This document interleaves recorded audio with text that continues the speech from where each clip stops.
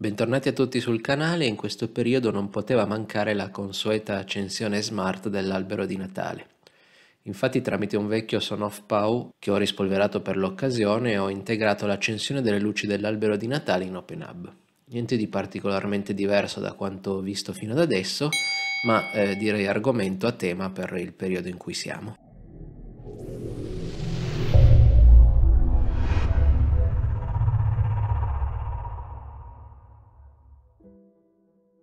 Bene, partiamo dalla creazione della think per il SONOFF POW e creiamo una nuova think di tipo generic MQTT perché il mio SONOFF POW è un Tasmota, quindi lo gestiamo come un device MQTT standard, come abbiamo fatto per gli altri tipi. Quindi andiamo a inserire tutte le informazioni come al solito.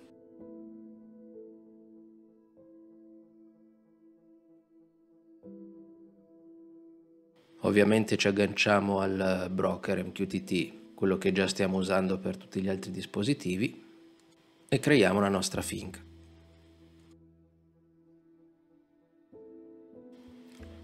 Andiamo adesso a gestire i canali per aggiungere le funzionalità che ci servono.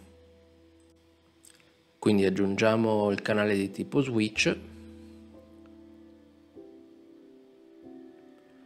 Andiamo a prendere le informazioni del topic MQTT direttamente dal dispositivo Tasmota.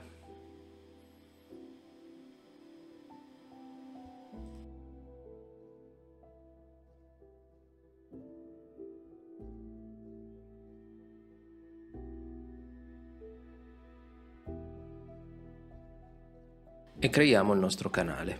Ah, scusate, ho dimenticato di inserire la label e il LED. Ed ecco creato il nostro canale. Aggiungiamo adesso l'equipment al nostro modello semantico. Andiamo ad inserire l'equipment nel soggiorno. Inseriamo le solite informazioni.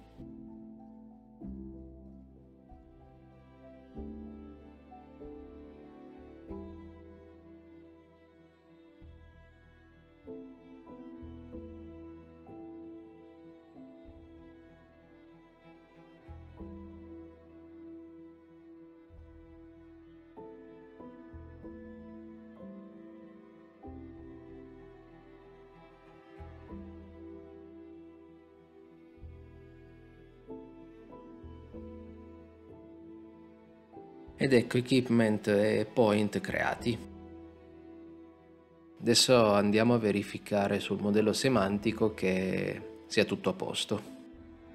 Facciamo giusto prova di accensione e spegnimento e verifichiamo sull'interfaccia di Tasmota che effettivamente il relè cambi di stato.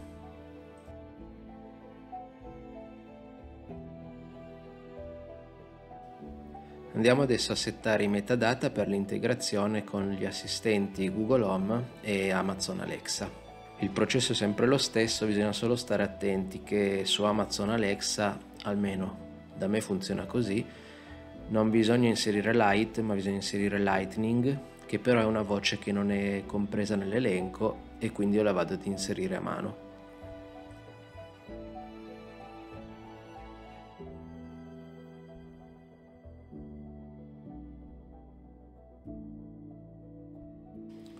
Per Google Home invece, solita prassi, bisogna inserire Light.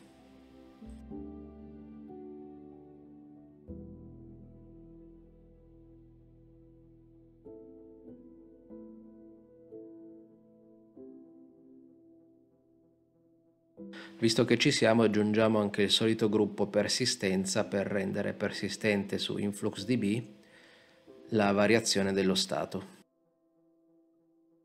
Andiamo adesso ad aggiungere nella Sitemap il nuovo pulsante per accendere le luci di Natale.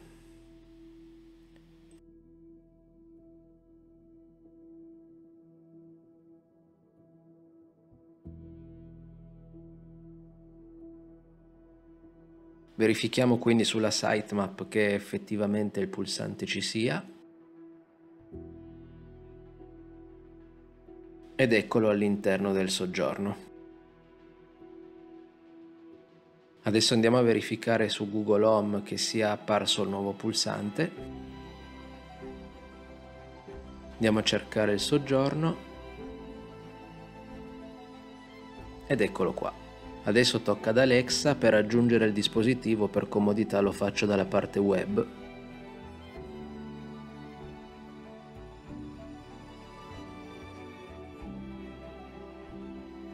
Ed ecco che l'ha trovato. Andiamo adesso sull'app Alexa su smartphone e verifichiamo che ci sia il pulsante.